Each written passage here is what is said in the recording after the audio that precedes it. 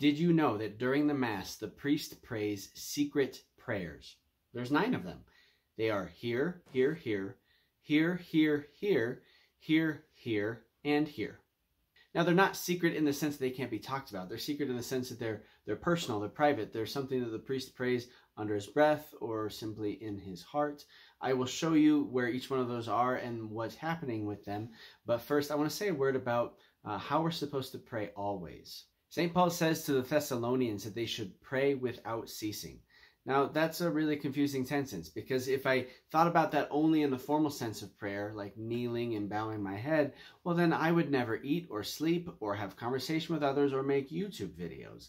So obviously, St. Paul doesn't mean that we should only pray always in a formal fashion. There must be a broader meaning to that. And so many saints and theologians have thought that through for centuries.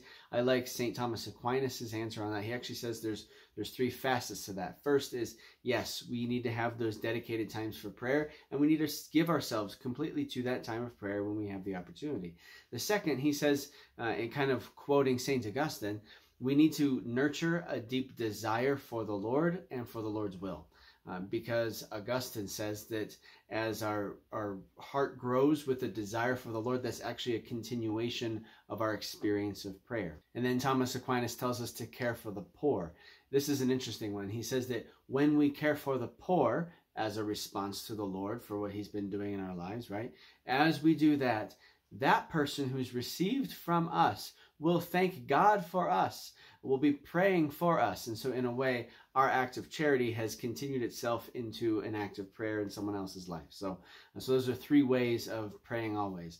Pray in a formal way, pray with a desire, longing for the Lord, and pray by taking care of the poor. We don't have to be in formal prayer at all times. But when we are in formal prayer, when we're actually setting aside time, carving out time to do it, then we need to make the most of that time. We have to work hard to keep our mind focused, to keep the distractions out.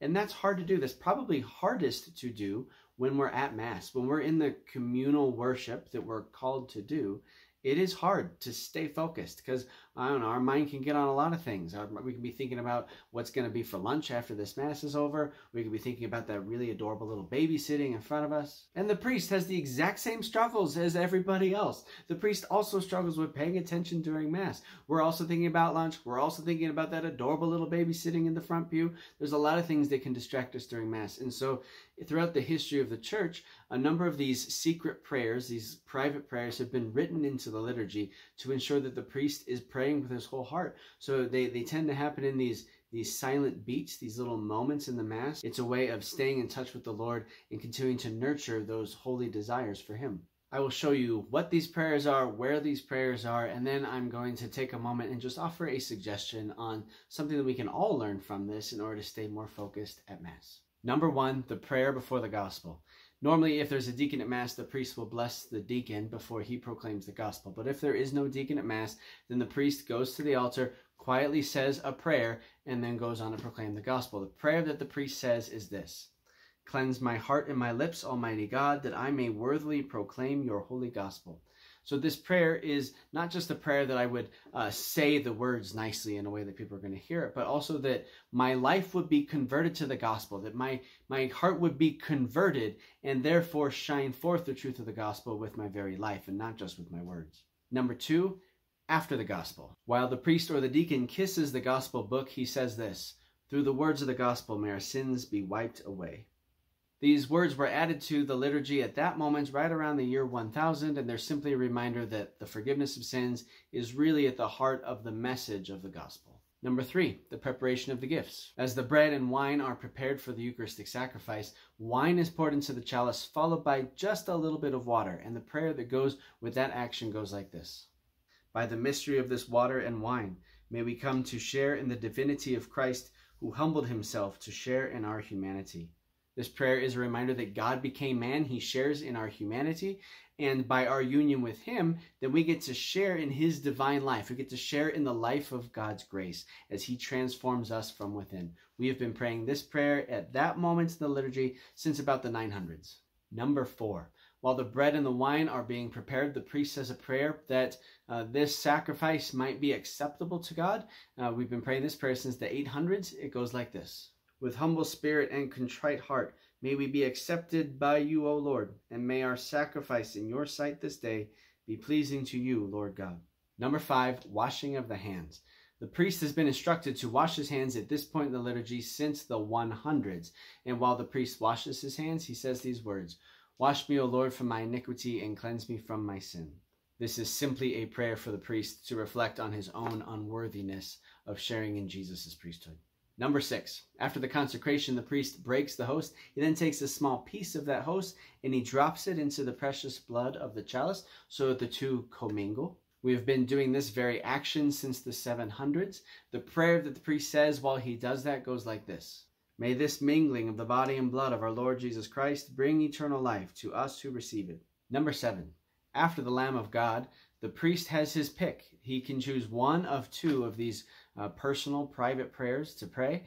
They're both really beautiful. I think these are the most beautiful of all of the secret prayers that could be prayed at Mass. Both of them really focus on the fact that Jesus is the only source of healing. He is the only source of freedom, really, in our lives. They go like this. Lord Jesus Christ, Son of the living God, who by the will of the Father and the work of the Holy Spirit through your death gave life to the world, free me by this, your most holy body and blood, from all my sins and from every evil. Keep me always faithful to your commandments and never let me be parted from you. Or the priest may pray these words. May the receiving of your body and blood, Lord Jesus Christ, not bring me to judgment and condemnation, but through your loving mercy be for me protection in mind and body and a healing remedy. Number 8. As the priest is about to receive Holy Communion, he holds that host and he says, may the body of Christ keep me safe for eternal life. And then he holds the chalice and he says, may the blood of Christ keep me safe for eternal life. You might be in a parish where you find that the priest says this publicly, says this out loud for the people here. That's fine. But historically, this has been one of those secret prayers. The priest has been praying these words since about the 900s. Number 9. The last of the secret prayers happens during the purification. So as the priest or the deacon is purifying the vessels, meaning that we're gathering up every crumb, every droplet of precious blood that we can find to consume it, there is a prayer that goes like this. What has passed our lips as food, O Lord, may we possess in purity of heart, that what has been given to us in time may be our healing for eternity. It's a beautiful prayer, and it's a simple reminder for us that everything that God gives to us in this life is intended to prepare us for the gift of eternal life with Him. So those are the 9 secret prayers. These prayers were developed by the Church over the centuries to help the priest focus on what he's doing, help to kind of push those distractions out of the way and continue nurturing that inner dialogue with the Lord. If I had a suggestion related to this, I would say, find for yourself something that you can do to keep that inner dialogue going during the Mass, rather than in those little moments when there's not much going on or it's really quiet, rather than looking at your watch or watching or feeling like you're waiting. Instead, let those be little moments, those little silent beats where you can talk with the Lord. Even if it's just as simple as saying, Lord, I love you, right? You can say, Lord, I love you in every little moment where there's silence. You could even do it in those moments when you're fully distracted, then you bring yourself back. It's a great reminder for yourself of why you're there, what you're doing this for. I think as we develop that habit, that inner dialogue with the Lord in those moments of silence, then it really does help us to pray without ceasing. God bless you.